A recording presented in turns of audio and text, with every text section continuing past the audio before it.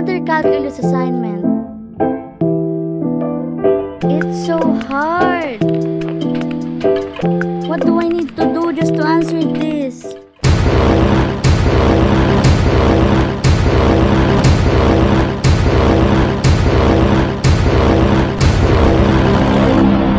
I'm done with this. I give up. Hey Cheska, do you mind if I sit beside you? I have to do my basic calculus homework.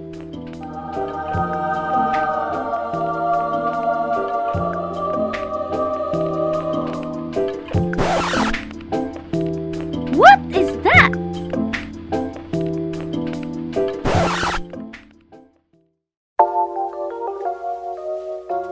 Are you tired of trial and error on your mathematical problems? Are you frustrated on answering basic calculus? We have a solution for you. Before we proceed, please like, comment, share, and subscribe to this channel. The limit of constant theorem. The limit of a constant as x approaches to any constant is always equals to any given constant. Example. The limit of constant 2 as x approaches to any constant is equals to 2. Limit of function. The limit of the function x as x approaches to any constant is always equal to the constant. Limit of x as x approaches to k is equals to k. Example. Limit of x as x approaches to 9 is equals to 9. The limit of constant and function. In order to find our limit, we have to follow 3 steps. Number 1, express the limit of a constant and function and the limit of a function x. Second, find the limit of the function based on the given value of x. And third, simplify the resulting of the numbers. Example. The limit of constant multiplied by f of x as x approaches to any constant is equals to constant multiplied by f of x as x approaches to any constant is equals to 8 multiplied by 4 is equals to 32. Limit of sum and difference of a function. Limit as x approaches to a, f of x plus and minus g of x is equals to limit of f of x as x approaches to a plus and minus limit of g of x as x approaches to a. Example, limit as x approaches to 1 is equals to 3x minus 5. We need to substitute the value of x to 1. Limit 3 times 1 minus limit is equals to 3 times 1 minus 5. And the answer will be negative. Limit of a product of a function. Limit as x approaches to k, f of x times g of x is equals to limit as x approaches to k, f of x times limit g of x as x approaches to k. We have here the example. Limit as x approaches to 1 is equals to 3 of x times 5. The answer will be 15x. Limit of power of a function is defined as limit of f of x raised to n as x approaches k is equals to limit of f of x approaches k raised to n. Our example is limit of x raised to 4 as x approaches 3 is equals to 81. Limit of root of a function.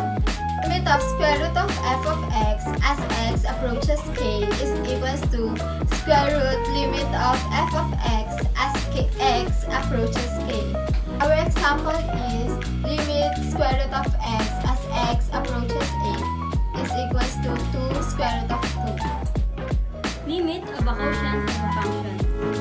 Limit as f of x approaches a is equal to f of x over g of x is equals to limit of f of x over g of x as x approaches to a. Example, limit of x squared minus 4 as x approaches to 2 over x squared plus x minus 6.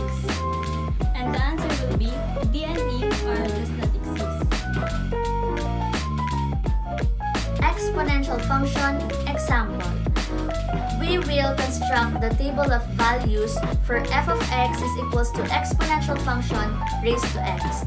We start by approaching the number 0 from the left or through the values less than but close to 0. From the table, limit exponential function raised to x is equals to 1. Now, we consider approaching 0 from its right or through values greater than but close to 0. Combining the two one-sided limits allows us to conclude that limit exponential function raised to x is equals to 1 as x approaches to 0. Logarithmic functions are the inverses of exponential functions. Much of the power of logarithms is their useful solving exponential equation. We will now have our example.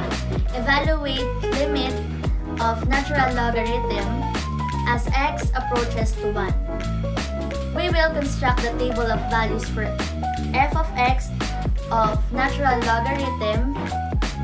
We first approach the number 1 from the left or through the values less than but close to 1.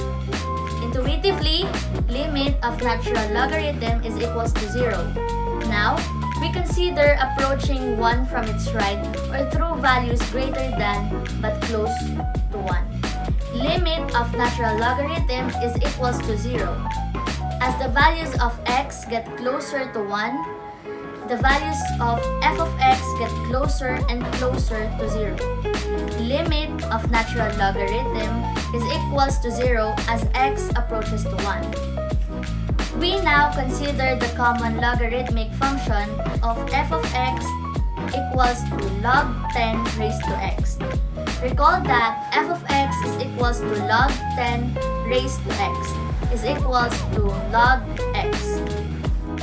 Trigonometric functions are real functions which relate an angle of a right-angled triangle to ratios of two side lengths.